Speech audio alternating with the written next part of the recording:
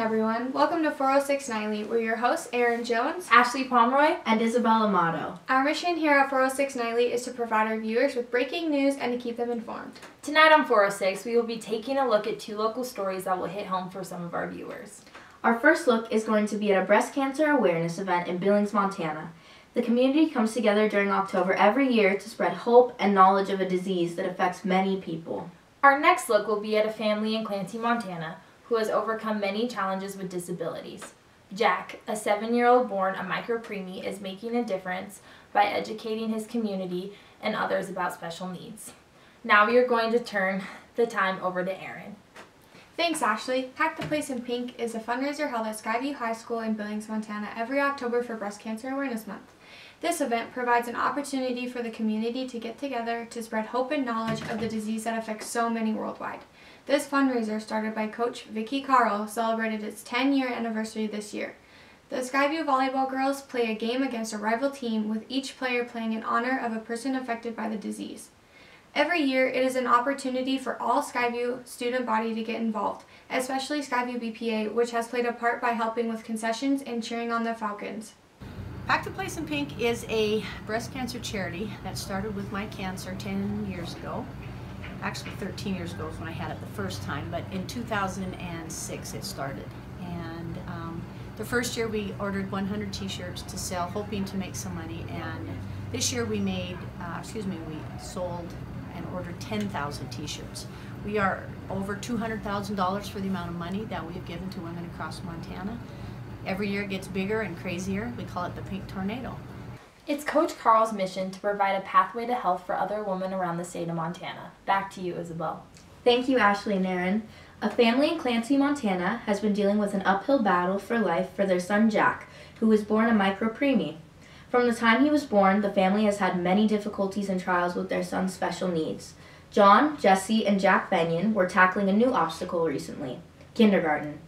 John wanted a way for the classmates to understand Jack and his special needs, and also to show that Jack is a lot like them. He created a book about Jack called The Adventures of Jack Pants, which shows Jack being the super kid he is. This book was a huge hit with his classmates and has really helped to educate kids about what being special needs really is. I think I want them to be more curious about special needs, and also help them understand that kids with special needs are just like them. They may have some difficulties in some areas. For Jack, he's nonverbal, he has mobility issues, but he loves to be on the swings with them. He likes to be playing outside. There's so much that they can relate to about him, and that's what we want them to focus on ultimately, is just that he's a fun kid.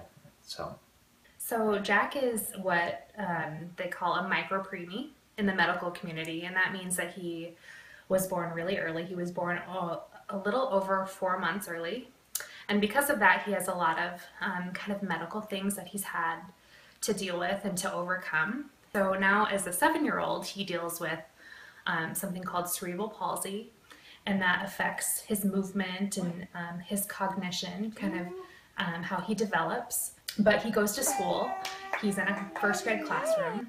He also leaves and goes to his special needs classroom, and most schools have. So he's just a really happy kid, and he likes a lot of things that every other kid likes. So beyond just having his disabilities, he also is just like any other kid. All of us here at 406 Nightly love this story and the message that it shares so much that we decided to take this story all the way from Clancy to Billings. Jack Pants. We took to the elementary schools located in Billings Heights area and read the books. It's important that people become more educated about special needs and realize how it affects people. Our goal was to spread a message that all kids with special needs are super, just like the adventures of Jack Pants. Friends, happily and thankfully, that's how the story ends. Until the next adventure. Babies need help. And he needs extra help. Thank you so much to everyone that tuned in tonight. Signing off, this is Isabel Amato, Ashley Pomeroy, and Aaron Jones here at 406 Nightly.